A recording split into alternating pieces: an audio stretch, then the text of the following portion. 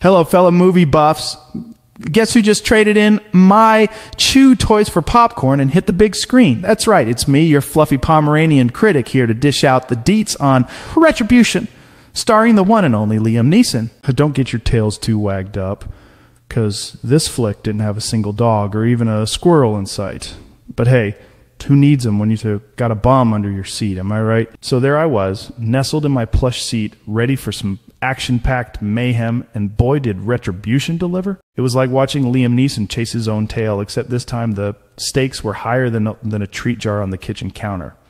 Our hero, Matt Turner, is just your everyday businessman until one day he decides, hey, why not take the kids to school? Well, that decision leads him down a rabbit hole, or should I say, a squirrel hole of trouble. You see, there's a bomb strapped under his seat, and if he dares to step out, kaboom! I'll bet you a bag of bacon treats that his car ride just got a whole lot more interesting. Now, I'm not one to bark spoilers, but let's just say Mr. Neeson gets a phone call from the bomb maker extraordinaire. This mysterious caller wants Matt to play fetch, but instead of a ball, he's tossing out orders like they're chew toys. Do this, do that, or your family becomes a positively explosive fireworks display. It's like that time I tried to catch my tail, but ended up just spinning in circles. A real tail-wagging thriller. Liam Neeson, oh boy, does he bring the tension? Sure, he might be a tad past his prime to be playing the part of a panicked pop, but let me tell you, his terror is so palpable I thought it might rub off on me. And let's not forget the nail-biting suspense. It had me on the edge of my seat, ears perked and ready to pounce at any moment. But here's the thing, despite all the fur-raising excitement, the ending left me a bit like a dog chasing its own tail, going in circles and not getting anywhere fast. Now, don't let my barks fool you.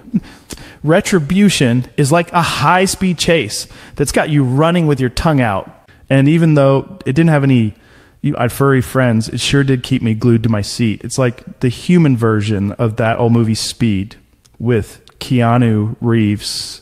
You know, the one where they can't slow down or else boom, game over.